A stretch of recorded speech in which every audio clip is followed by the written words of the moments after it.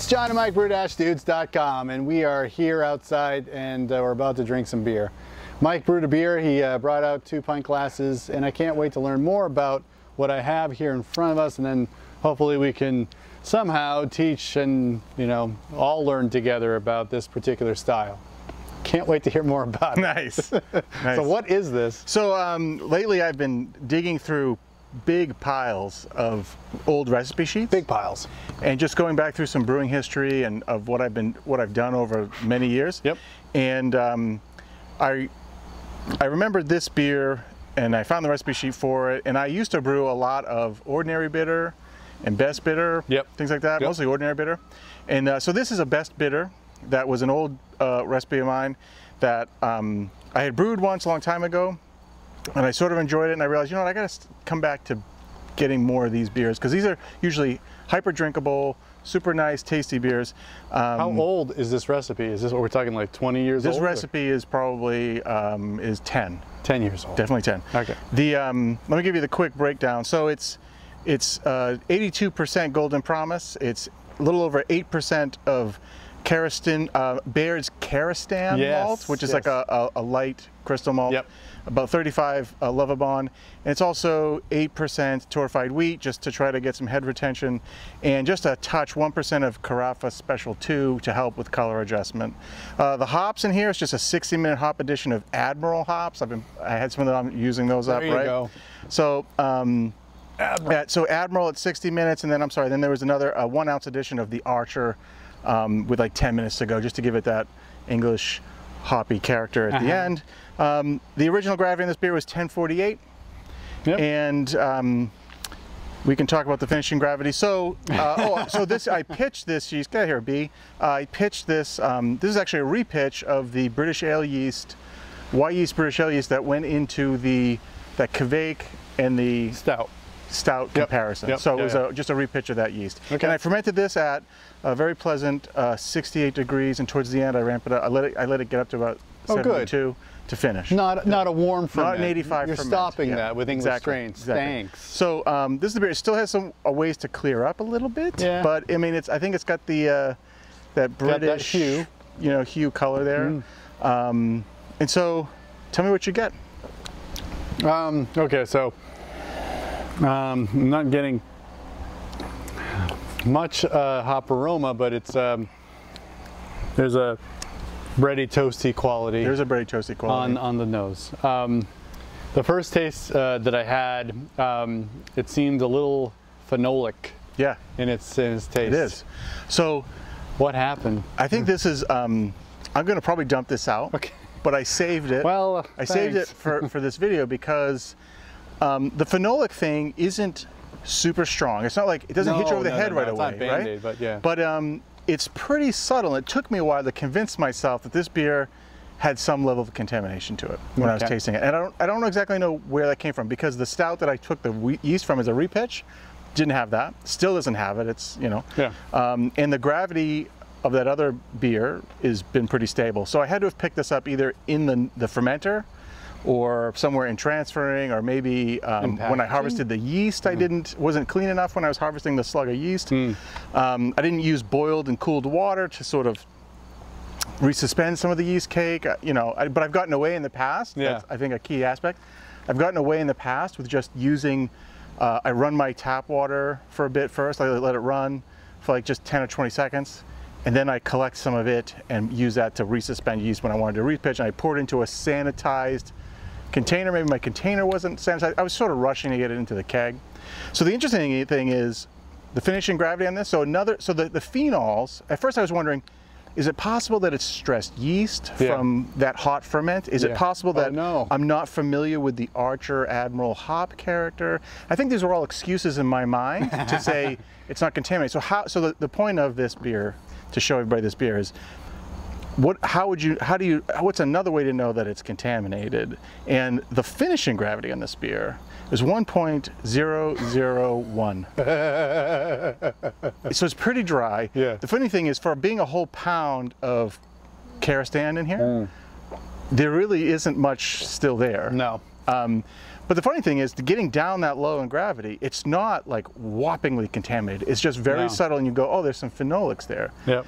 So I thought, at least for us, unfortunately people at home won't really get this, but it is a pretty interesting lesson in convincing yourself that you are tasting what you're tasting. I eventually just had to convince myself, you know what, that is a phenol. It's not a weird hop thing. It's not a yeast thing. It is a phenol, probably from some wild yeast contaminant. Because it's a very subtle, you could, if it wasn't this dark, I could pass it, you would almost pass it off as a Belgian pale ale, right? Yeah. It's a little bit like that.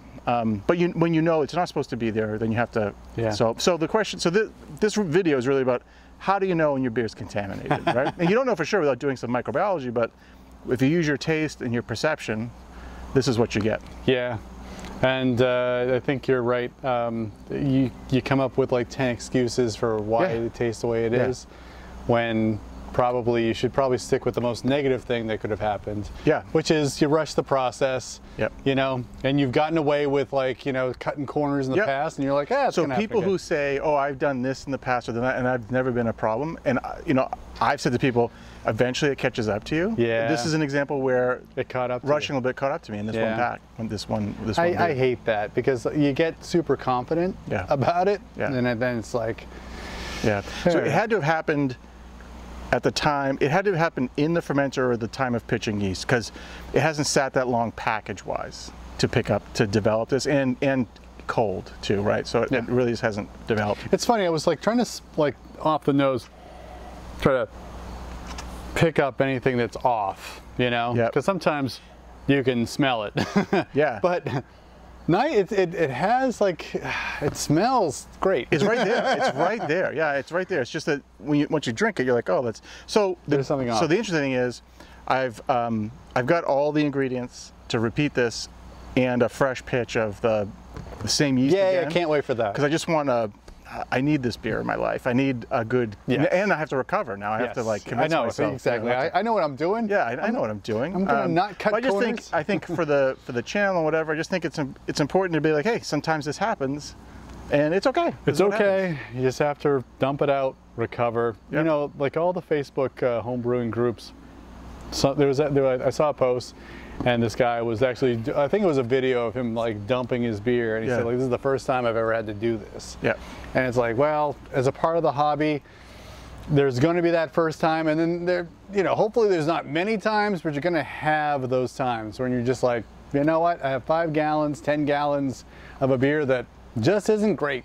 Yep. And you just got to feel good about, like, all right, throwing it out. Even if it's not contaminated, you just realize I just totally missed the mark on this recipe. It's okay. It's okay. You know, we do it again. Do it again. That's the whole thing about the whole practice. Yep. You know, it's like you're always striving to get a little bit better each and every time. Yep. Now I'm sounding like some kind of yoga teacher. I don't know what I'm saying. So, thank you for this. I think. Well, I don't know where this fits in category. Is this off flavor? If I had a comparison, is this an off flavor video? Is it a sanitation video? It's an off flavor. I'm glad, like when I first tasted it, I was like, all right, I'm hoping that what he's trying to, like, prove to me is that, like, there is something off about it. And I was like, it's a bit phenolic. I can't tell you how many times I've pulled a sample and tasted it to try to convince myself I wasn't going crazy. That it was, because I really wanted this to work out. Well, you are certified sane, friend. That's phenolic beer. All right. Well, so the lesson here, and this is what, you know, I was saying is, you know, what we should take from this, because, you know, we have had comments like, oh, thanks for sharing a video of, like, bad beer. But the whole point of these kinds of videos, we know this is bad beer. Yes, and to learn from our silly mistakes. You know, that's the whole thing. It's like we could have a whole channel where we, like, every beer we brew, we drink it and we say, like, this is tremendous, and you should, you know, love our videos because you know, we brew only tremendous beer. But I think that enough people have told us over the years, like, you guys tell it like it is. Sometimes it's good, sometimes it's bad, sometimes it's just okay. Yep. And certainly this is more on the bad side than just okay. It's not horrible. No, it's not. But it's just, like, it's not right. But if you told me, like, hey, I made an ordinary beer, I'm like, cool. Yeah. I just kept telling myself, you know what, Yeah. The flavors are mostly there. It's too dried out, Yep. and it's just not great.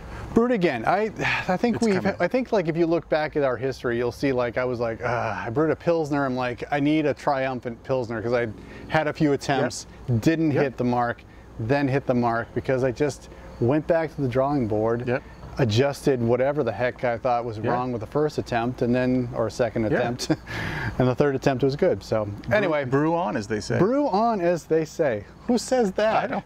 Some goofball. Anyway, you should check out our video about the the stout with English yeast and the Kveik with English. The stout with Kveik yeast. Yep. Watch that video, and you'll learn the origins, the start of this particular beer. Thanks for watching a video like this. If you like it, for John and Mike, brew-stews.com. Brew on. Cheers.